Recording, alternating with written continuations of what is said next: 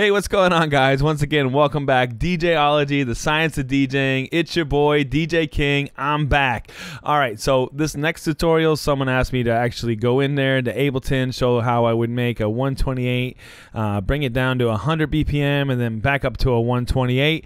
So doing this for YouTube while the cameras are rolling has been an experience, I'll tell you. So this is a project that I made that does exactly what he asked me to do, and I'm just going to show it to you real quick. I mean, we don't need to listen to it. It starts at 128, and it does an 8-bar count of 128, and then we do an 8-bar count of making our way down to 100 BPM, so you can visually see it. Here's the song, and then we're going to jump back up. So we're going to use 8 bars right here to jump to our 128, and then we're going to do an 8-bar out of just 128 down. So once again, 8 bars, 128, transition down to 100 with these 8 bars. We're going to play the song, and when we get to the end of the song, we're going to do another 8-bar back up to 128, and then an 8-bar blend out. All right? So let me see if I can do it this time and make it as smooth as possible. So I'm going to do File, New. We're going to go to our session view over here. Now, what I use to make quick drums, actually drums are already made really quick over in Splice. If you guys aren't familiar with that, plenty of things in there for you guys to check out and dig into. They got samples to put in sequencers. They've got already made drum loops. Just to save time for this tutorial, I'm already going to use a pre-made drum loop, which is this one right here, and it's that simple.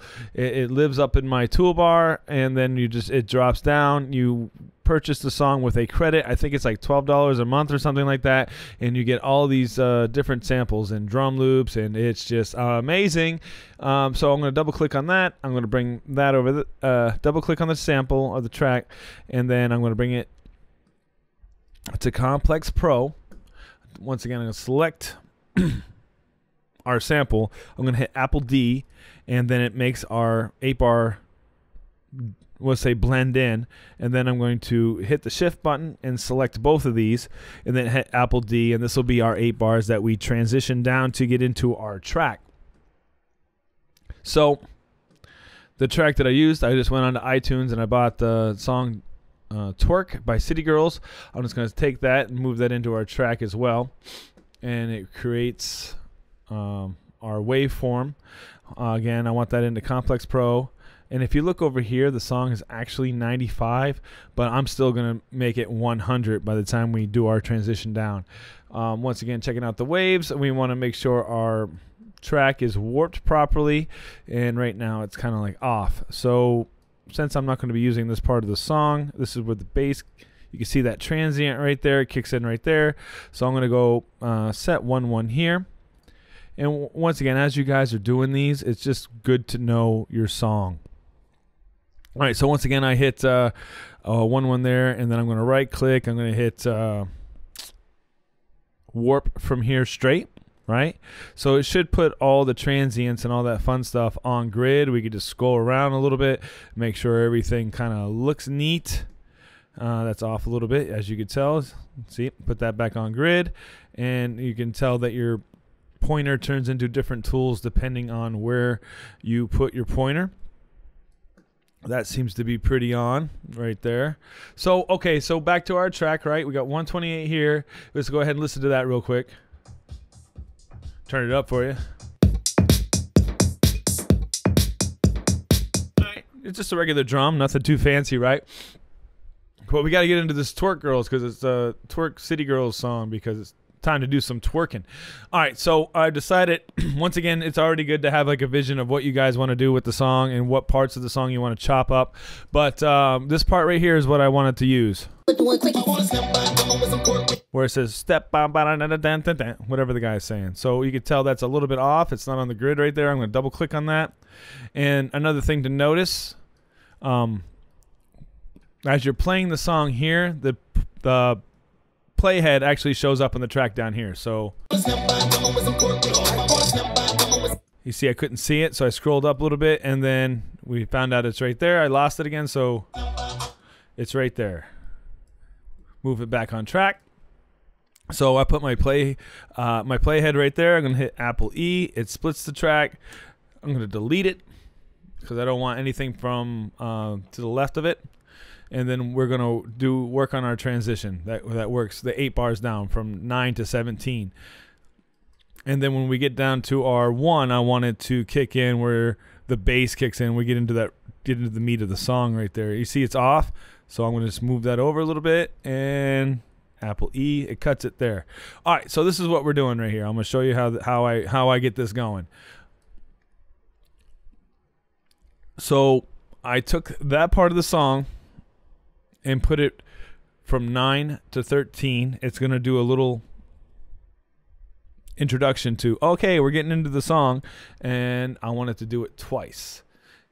And by the time it's done making its way down to 100 BPMs, we're going to get into the meat of the song, which is right there. So let's just go ahead and listen to what we got going on.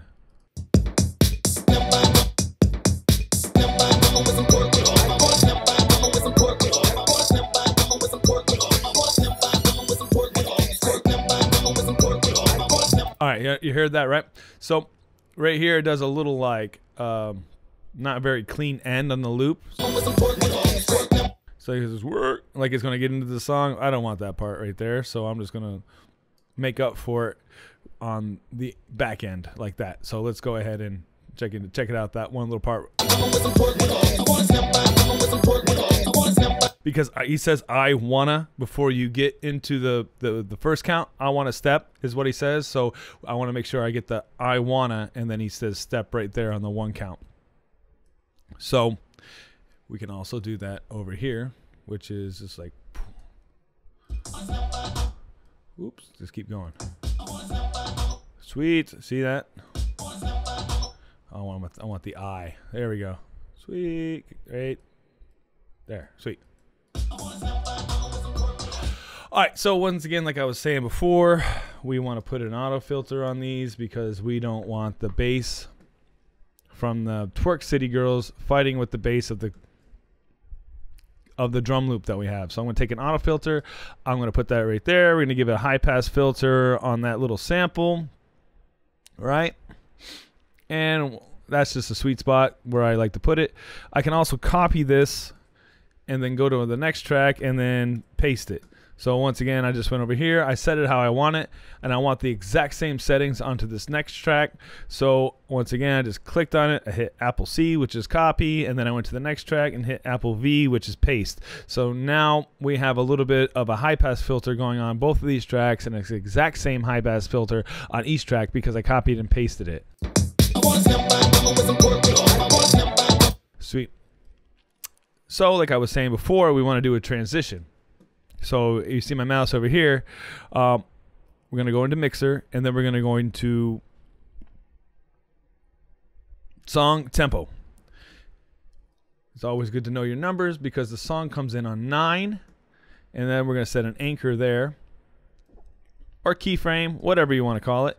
And once again, like I said, we're going to get down to 100 by the time the song comes in. So I'm going to take this and bring it down to as close to 100 as I can, which is 99.85, which I haven't figured out how to put in exact 100, but you know, we'll work with that. So now that we have that created, there's one more thing that I like to do to sweeten it up a little bit, and the the risers.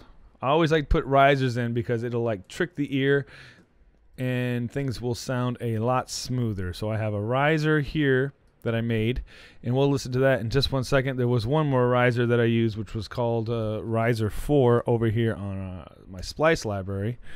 And just showcasing the things you can do. You just type in Riser 4 and then it pops it up. That's what I used. So I'm going to put that right there. And don't worry, we'll take a listen to this in a second. Once again, I just like things on Complex Pro. Make sure you do that. Very important. All right, so you see the wave right here. I want to make it louder.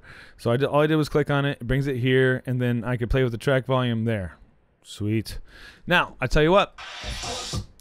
Let's go ahead and listen to the whole thing.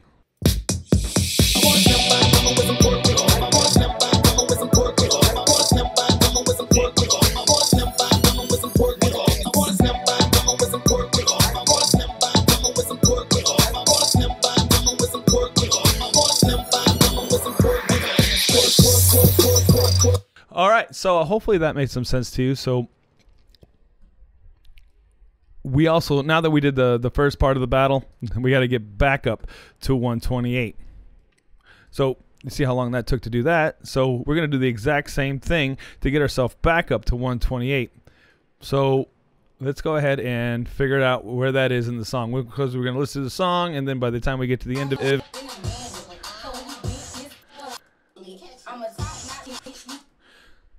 all right, so it's right there. I want to step.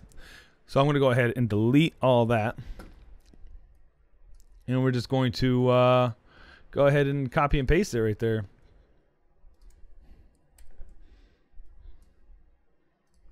So I selected them, Apple C, Apple V, put those back here because these are the tracks with our auto filter on it. We want to make sure we get the I want to step lined up correctly. Is it one more over? Oh, I was off just by a tiny bit. So let's move it over here maybe. So close. I'll get it eventually. You can look at the waves and be like, oh yeah, that goes over this. Okay, cool.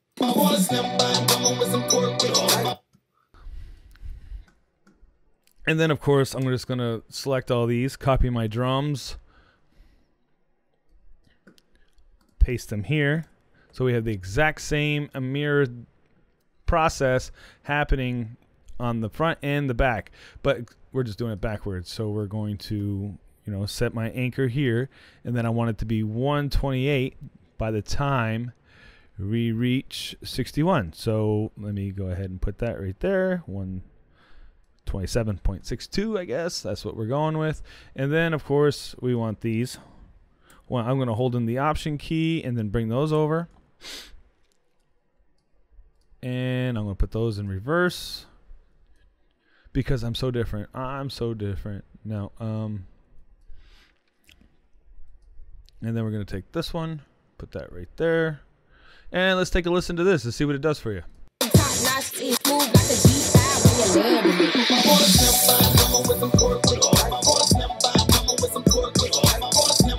It's off a little bit. Let's go ahead and fix that. It's probably because this isn't on grid. Not too hard to fix.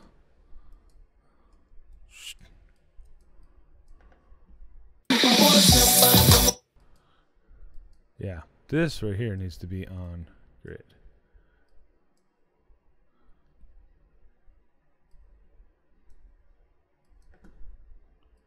Bam.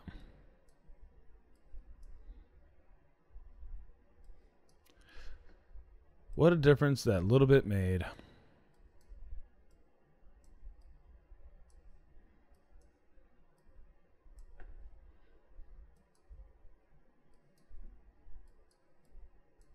All right, now let's give this a listen.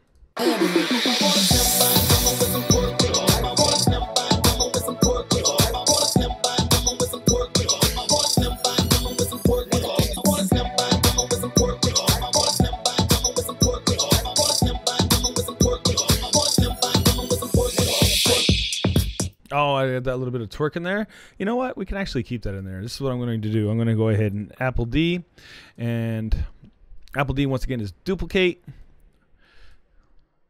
When it duplicates everything that's on that track. So we definitely don't want this duplicated over here. I just want this little tiny bit.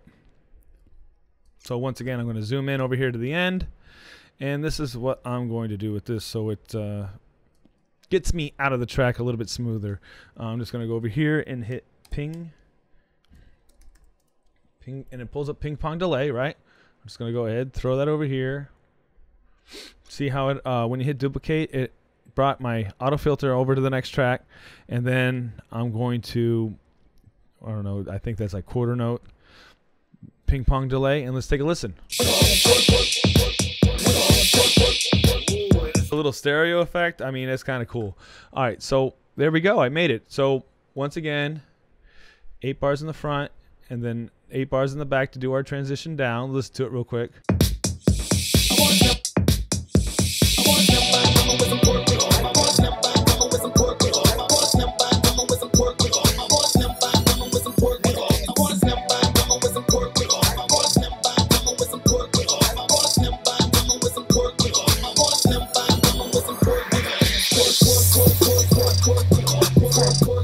Pretty simple, right? And then we're going to use this. We're going to just listen to what we did on the other end.